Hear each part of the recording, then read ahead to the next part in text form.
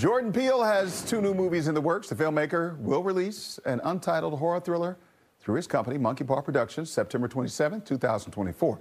In addition, his fourth directorial film will be released on Christmas Day of this year. How about that? Showtime's Yellow Jackets goes back to the wilderness for season 2 with a big fan base, fan theories, and season 3 already greenlit. It's so through past and present. The story follows a high school soccer team who survived a plane crash and the wild descent into darkness from there. According to the cast, it's a top secret kind of show. Samantha Hanratty, who plays Misty, says the storyline twists and turns are pretty much a surprise to the actors.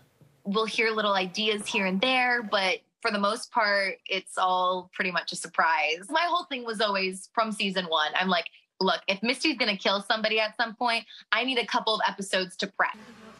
Yellow Jackets season 2 premieres March 24th on Showtime.